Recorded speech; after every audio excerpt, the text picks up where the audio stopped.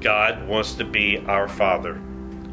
Everything I read in the Bible shows me that God wants to be the Father and wants to take care of us.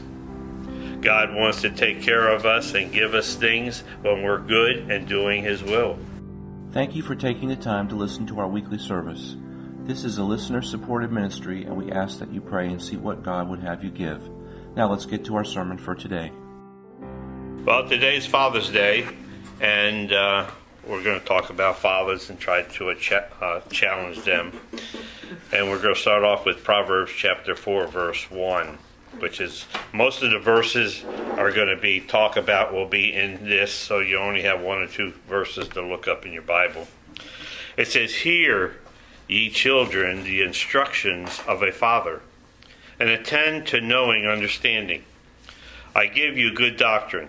Forsake ye not my law, for I was my father's son, tender and only beloved in the sight of my mother. He taught me also, and said unto me, Let thy heart retain my words. Keep my commandments, and live. Get wisdom, get understanding. Forget it not, neither decline from the words of my mouth. Forsake her not, for she shall preserve thee. Love her, and she shall keep thee.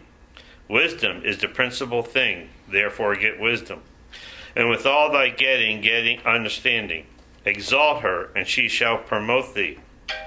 She shall bring thee to honor. When thou dost embrace her, she shall give to thy head an ornament of grace. A crown of glory shall she deliver to thee." You can fuss at her for having the thing on. I'll pass. Why, you're afraid? No. Anyhow, some of us have lost our earthly father. I lost my dad 9 years ago. My father did everything right as I was growing up, as I look back. My father got saved. I never did ask if they both got saved at the same time or not. But he started to go to church, and he started growing in God's grace. He learned to be a godly father. And he worked hard. That's one thing, if anybody says anything, my dad worked hard. And every chance opportunity he had to work overtime, he worked overtime. And he knew how to save his money, and he did everything right. And still took time for the family. He really never forsake us, which was neat. He even had a good retirement. He worked for Westinghouse Aerospace Division, and retired 30 years after working there.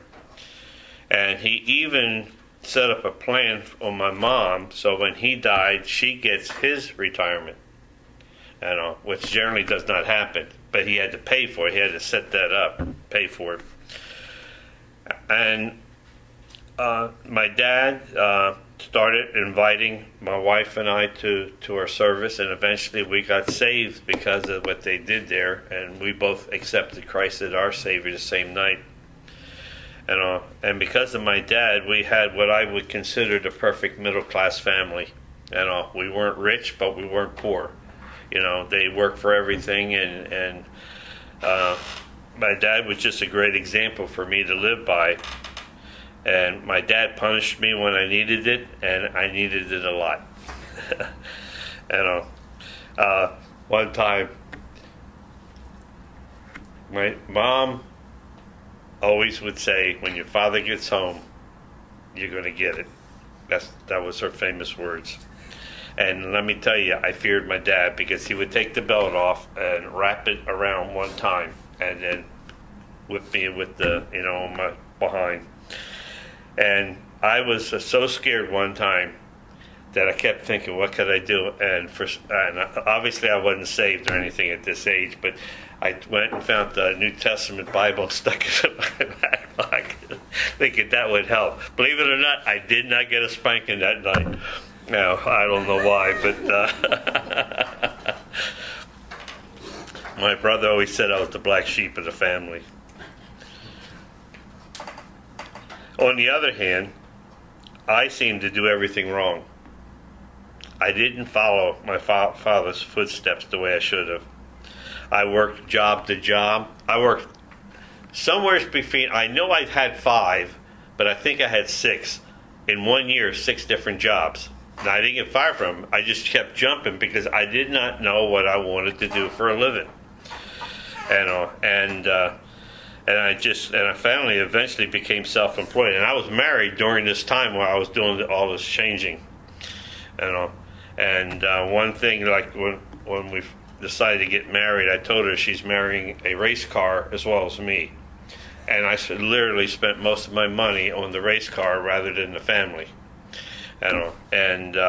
Which I'm not proud of, but like I said, I did not follow my father's footstep. And even then, being self-employed, one of the problems I had was I didn't have insurance for the family if we had something major go wrong. So I kind of related to what you were telling me a couple weeks ago. But I was fortunate we never had that situation to where it occurred. And I never saved for retirement. Never just seemed like I had the money to do it, but I learned a long time ago, you always have enough money, even if it's just $10 each week out of your pay. You'd be shocked on how that will add up a year.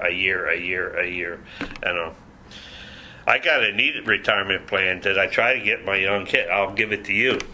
Don't get rid of any toy that you ever get. Store it someplace, because when you get old enough, it's going to be worth a fortune. Yeah. That's what I do with my Legos. Or my Pokemon cards. Yeah. Save them up, wait till they're worth a fortune, sell them. But anyhow, I had a great example, but I didn't follow it. But we who are saved have a Father which is in heaven.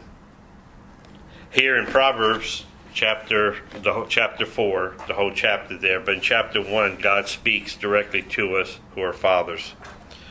We have a second chance to do right. And God gave me a second chance to do right. And I started, as I grew closer to the Lord, I started following the Lord, and things started changing in my life. With all the mistakes that I made. And in verse 1, God says He's our Father which is in heaven. He has left us the Bible, which is our instruction book, and it tells you how to raise a family and everything else, if we just follow it. For those of us who need a second chance to do right, and I was one of them, and I started learning the Bible, I started changing, and God was working in my life to change me to the good, and God helped me to change. He helped me to change the way I was raising my kids. I was doing that wrong, And once I started realizing that, I changed my way of doing it, and it actually improved my relationship between me and my kids. It took several years to do that, but how to love my wife, how to be responsible, how to get out of debt. Boy, was I in debt. I was in big debt. It took many years, and plus I owed IRS probably more money than most people ever owe them. And I managed. My greatest day between me and my father was when I paid my last payment to IRS, and I was out of debt, and I called him up. Because my dad, like probably most dads was always concerned, am I in debt? When you're going to get out of debt? And like that. So that day I called him up. I was in tears just to tell him, hey, I did it. I finally, and he was happy. So God had been good to His Word in my life. And I realized that's why I try to teach you all that. And, I use the same illustration week after week. The closer you get to God, the closer God gets to you. And I just can tell you that from my own life, because it's been going on for 30, 40 years now. And it hasn't changed. And it keeps getting closer. Now, am I perfect? No. Nobody ever will be. But if you're working overtime to get close to the Lord, that means reading, praying, doing what you learn. Go home and apply it all. You'd be shocked. Now, you can have a reasonably good life and still not be close to the Lord. Because good things happen to bad people. Do they not? Yeah. There's lots of bad people out there that are billionaires right now. And got all the money they can do what they want. But here's the thing I've learned the most. For a Christian, you can be satisfied with your life right now. But you have no idea that you get closer to God, how much happier you will be. And how things will happen. I didn't even pray about that. And here, God bless this or that.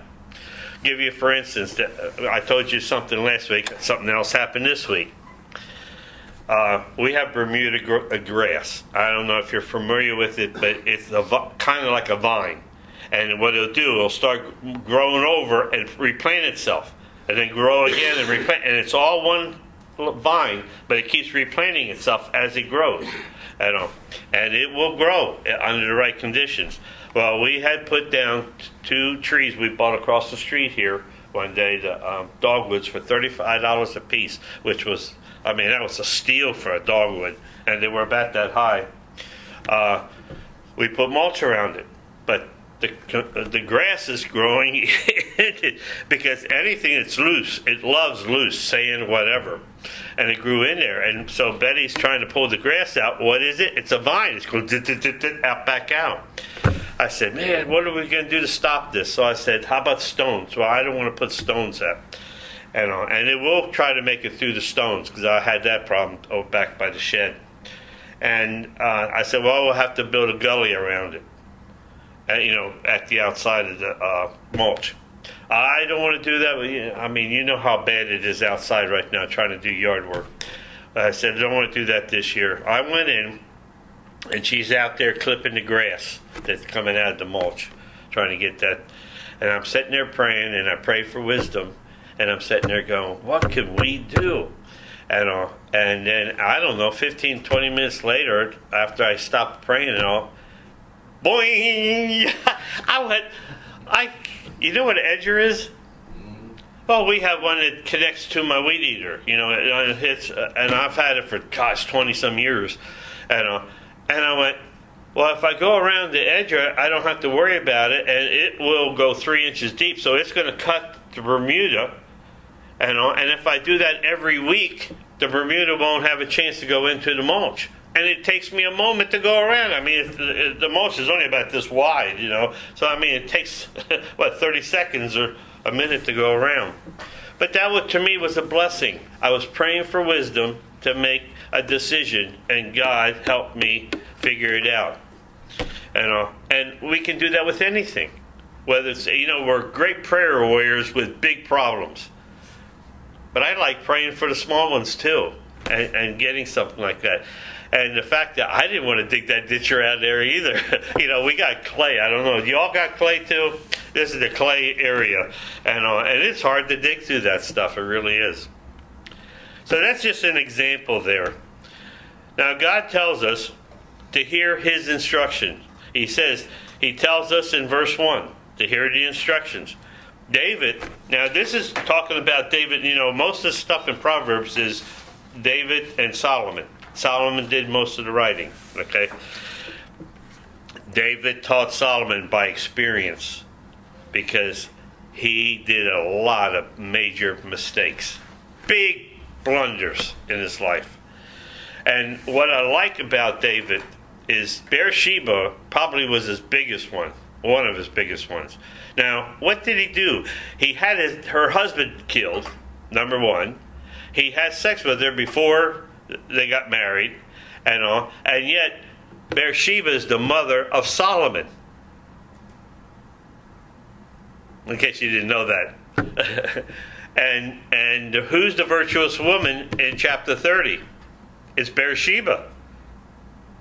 Now, to me, that's the forgiveness of God. Took something, and now how did he? He lost something because of what he did. That was his firstborn. And he prayed all night that God would not take that child. But he still suffered. But yet God still turned around and blessed him and Bathsheba the rest of their life. Why? Because David got right with the Lord. He prayed all night, and the next morning when he was dead, the servants even said, we thought he'd be mad. He got up and went back to business like nothing happened. He said, well, while he was alive, I had a chance to pray. God didn't answer my prayer, so now he's gone, so I'm going to get on with life. And God blessed. And he learned to be a person after God's own heart. And I just been reading in my daily thing that before he became king, Samuel said, God told Saul, which was king at that time, he says, God has found someone that's after his own heart. So God knew ahead of time about David before he ever became king, that he was a man after his own heart. It's interesting. So anyhow, so David is teaching Solomon things that he has learned the hard way. Hopefully that Solomon... I thought I did mute it down. For some reason it doesn't do the text message. I hope everything's still working here. Yeah, it is. Okay. The recordings goes through that. I'm sorry for that. I have failed you. I have to find out why I did that.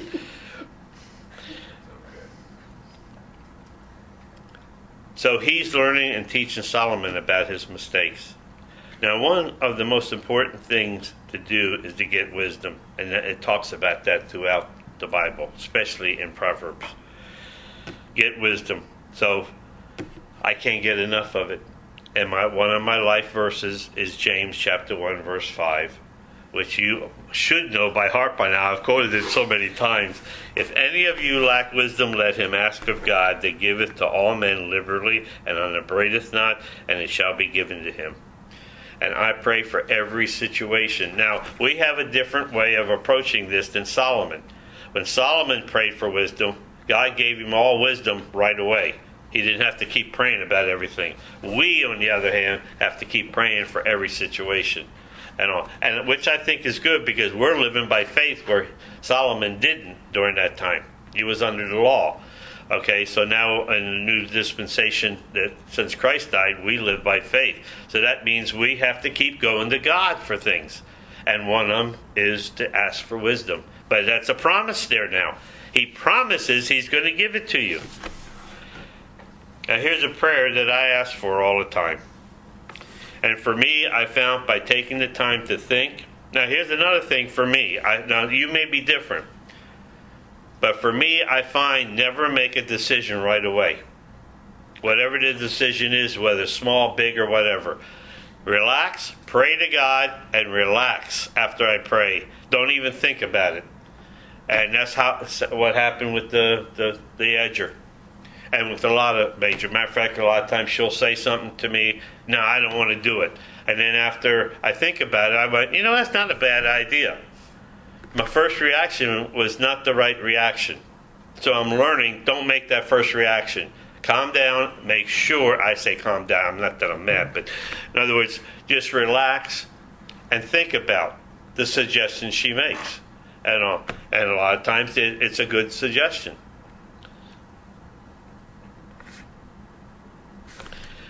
Now, God gives us some promises here in these verses. In verse 6 of our text this morning, it says, forsake her not, talking about wisdom and understanding, and she shall preserve thee. Love her, and she shall keep thee. Love her, and she shall keep thee. If you're in love with somebody, you can't do enough for them. And that's basically what he's trying to tell you here. He will promote you. Isn't that interesting?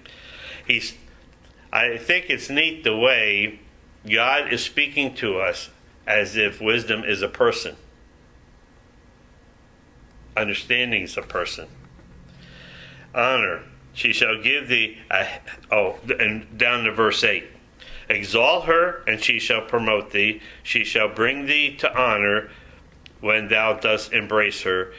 She shall give to thy head an ornament of grace, a crown of glory shall be delivered unto thee. These are promises.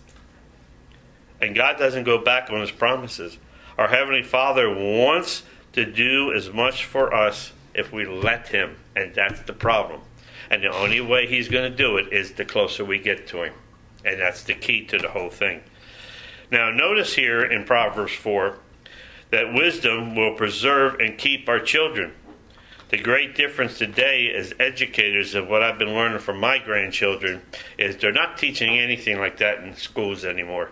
Now college is bad enough, and I fear my kids going to college because of what the teachers are supposed to be teaching math, and they're teaching everything else, philosophy of their own philosophy. And even in high school, our kids, our oldest granddaughter, everything seemed to be okay until they hit high school. And the kids, if the teachers aren't teaching, now we have a fairly decent school system here. I mean, he's not let all this junk get in. I don't know if all of it's, what's the name of that thing that they push in? Yeah, that's it. We don't have it here, do we? I didn't think so. Okay. But the kids themselves are coming in with teaching their own kids. I mean, what I'm saying, with say my granddaughter's friends and all. Well, they're living this and they're saying this is okay and that. I'll never forget my one granddaughter said, "Hey man, Biden's great." I said, "He is?" "Yeah, that's what they're telling me at school. They're all going to vote for Biden and all." And I said, "Tell me anything good he's done." "Well, I don't know that." I said, "Quit listening to them. Let me tell you all the good things Trump did." And I said, you got to be careful because you're listening to them assuming they know what they're talking about, and they don't. And that's the problem that's happening today with educators. Pascal, if I pronounce his name right, who said that human knowledge must be understood to be loved, but divine knowledge must be loved to be understood. Exactly the opposite. Now, do you understand what he's getting at here? In other words, if you're in love with God, you're going to understand God more because you'll be researching it. You'll go because you love Him. I always used to tell people, I may have said this a long time ago, if you're truly in love, or husbands, fathers, if you're truly in love, back when you first got married and your wife says, "Take the trash out," you went running to get it, and you floated out there on a cloud and put it in there. Then years later, what happened? "I'll do it after the football game, or after this, or whatever." The same love didn't take place there. This is the love that's talking about. It's talking about you're in love with God, and whatever He tells you to do, you're going to do it. You'll do it without hesitation. And the closer you get to God, the more you're going to love Him, the more you actually will do that, and you'll want to do it. And that's what He's trying to tell you here. Do we love God? You must love Him to understand who He is. And with that love, you'll understand what He wants from you. Are you in love and willing to be taught? That's the hard part that you've got to come to a realization. And then when that happens, the Holy Spirit opens up Scripture for you. How many times have you read Scripture and didn't get a thing out of this section, and a year later you're reading that same section, and all of a sudden you understand? That's called illumination. The Holy Spirit opening Scripture up. A lot of times you're not mature enough to understand it at that time. But the more you love God, the more that comes together, the closer this knit gets in there. And the next thing you know, you see God working before you even pray sometimes. I've had that happen. It's rare. But I meant to pray about something, and God already answered the prayer I was going to pray about. We as fathers must teach our children what wisdom is all about. Now, what is wisdom? Basically, in a nutshell, it's the ability to use knowledge. And today we have a thing. We've got a computer, we got the internet, and all.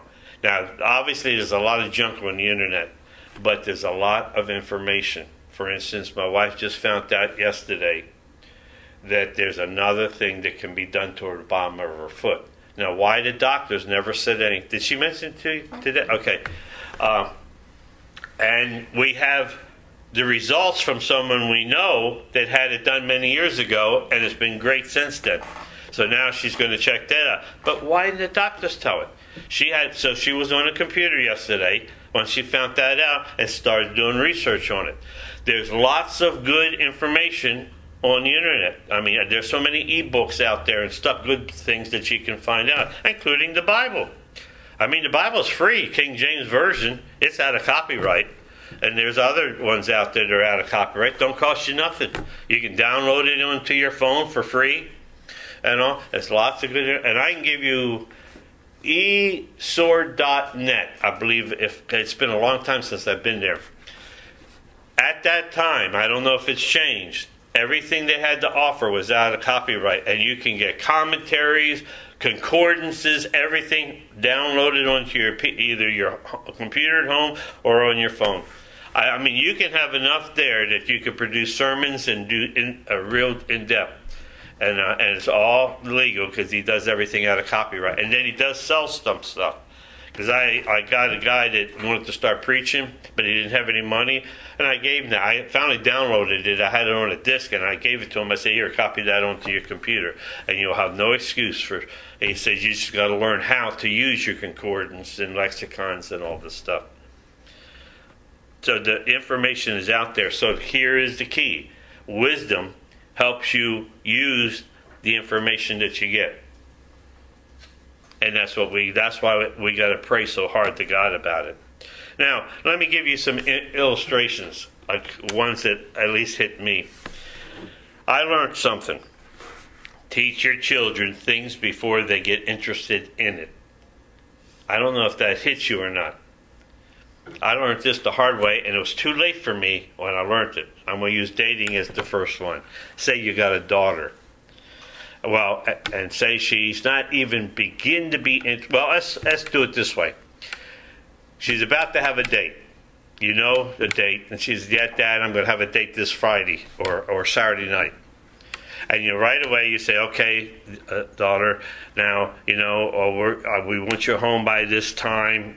We want to we don't rather you not hold hands yet or kiss on the first date. I don't know. Everybody's got their own rules. But I'm just throwing some things up there. You know what happens to the girl? She's going, well, you just took the fun out of the whole date. At that time, that's exactly what they're going to feel like. So, if you now go to your daughter years before she's even thinking about dating, matter of fact, you sit down and say, I want to talk to you about dating. And her reaction is, I'm not going to date. When you talk to her at that time about dating, it's going to be a positive thing because she's not worrying about dating. And you start training her then. And you can apply this with drugs or anything else. And believe me, it really works because it's a different approach. And you're not hitting them with negatives the day before they're about to go out and do something. And nowadays, with this high school business and all, it blows me away in public high school what's going on. It's really bad, especially in the high school area. So, anyhow, think about this. Too many children grow up without a father figure. That's another problem today. One thing I appreciated about my dad was as much overtime as he worked, and he worked a lot of overtime, he always still had time for the family and did things together. We went out outings, we did all kinds of things together growing up. My father did make some mistakes. But he was human, just like any father's going to make some mistakes. But we have a heavenly Father, and we need to learn from him. And guess the best part about it, God makes no mistakes. He does not make any mistakes. In 2 Corinthians 6:18, did I put on the list Matthew 7:11? No. I'm sorry.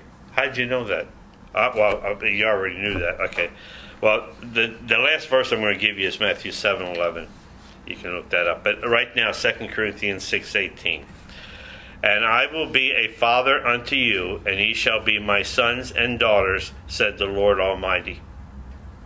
God wants to be our Father. Everything I read in the Bible shows me that God wants to be the Father and wants to take care of us. God wants to take care of us and give us things when we're good and doing His will. And there isn't a parent here or the ones on the internet that's listening to this that doesn't want to go overboard for your kids when they're doing right. You want to reward, you want to help. When they do wrong, you want to correct them and try to get them back on the same track. God the Father wants to do the same thing to us as Christians.